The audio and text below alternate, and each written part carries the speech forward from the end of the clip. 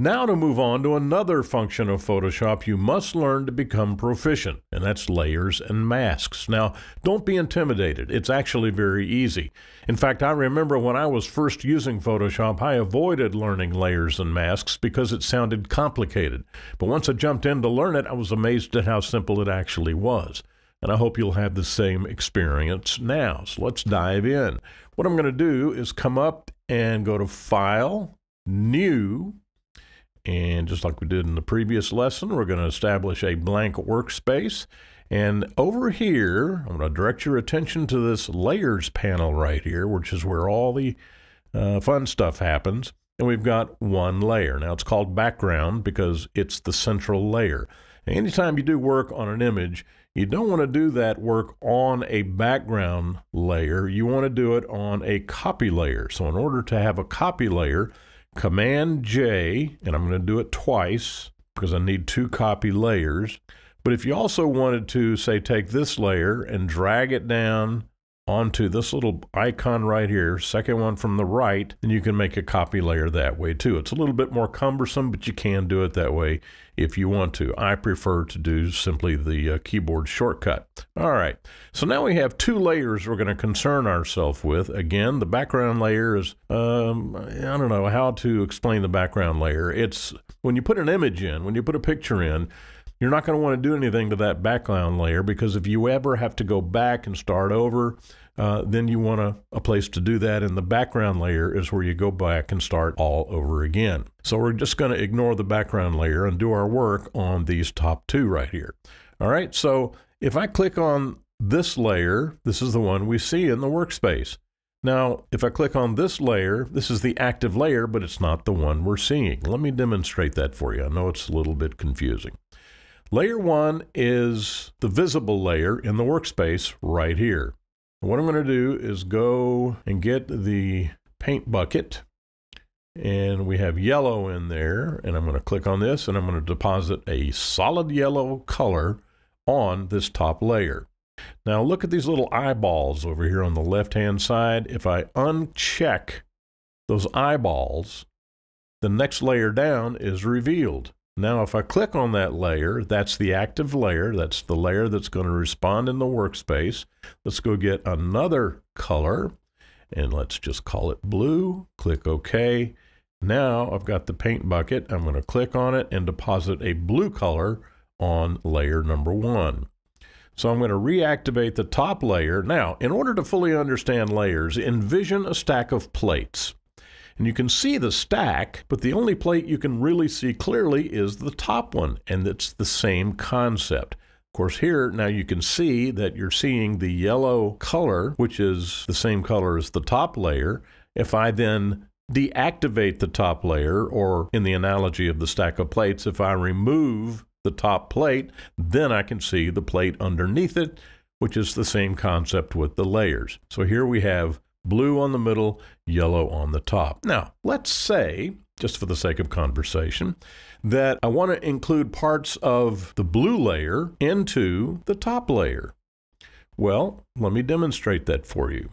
I'm going to come over here and get the eraser tool. Now, I only use the eraser tool when demonstrating layers. Okay, I never use it in mainstream image processing, and you should not either. Masks are a much better way to do the same thing that the eraser tool does, and we'll get into that in just a second. But for now, just in order to demonstrate the concept of layers, I'm going to take the eraser tool, and it's really kind of large.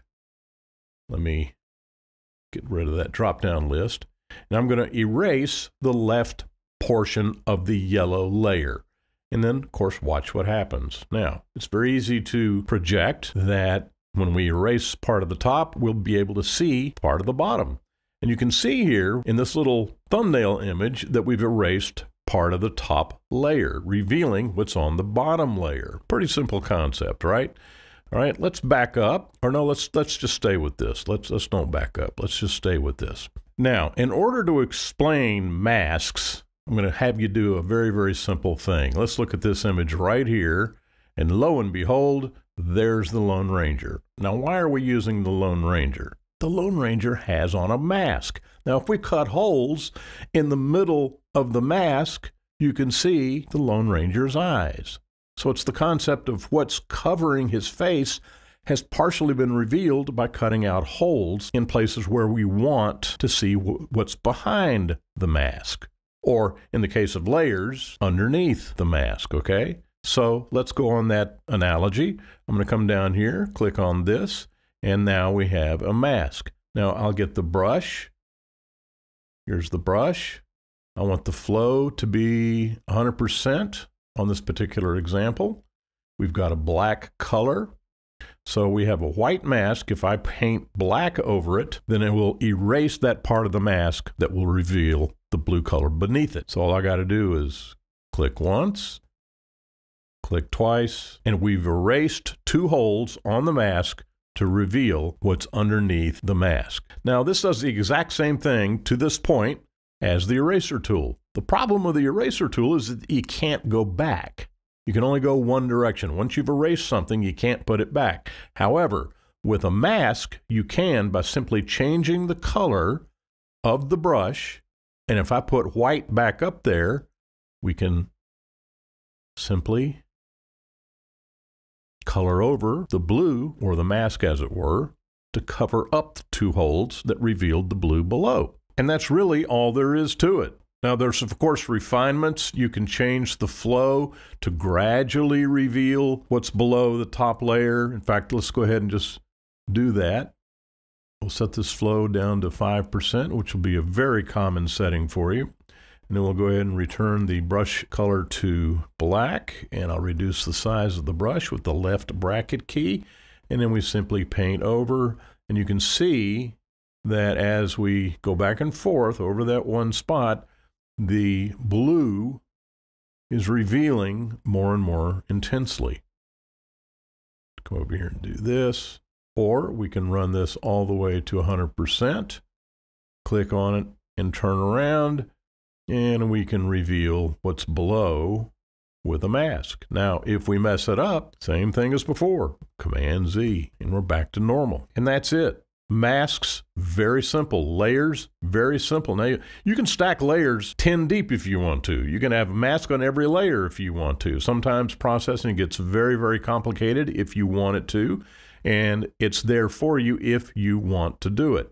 But the point is, you have the flexibility to do just about anything you want to an image by using layers and masks and mastering the 5 tools that we talked about previously in this toolbar. So one more time, you can come in, play around, you can't hurt anything, and as we have repeated, if you get stuck, you can go back on your history states or hit Command or Control Z. And it's all available to you in Photoshop.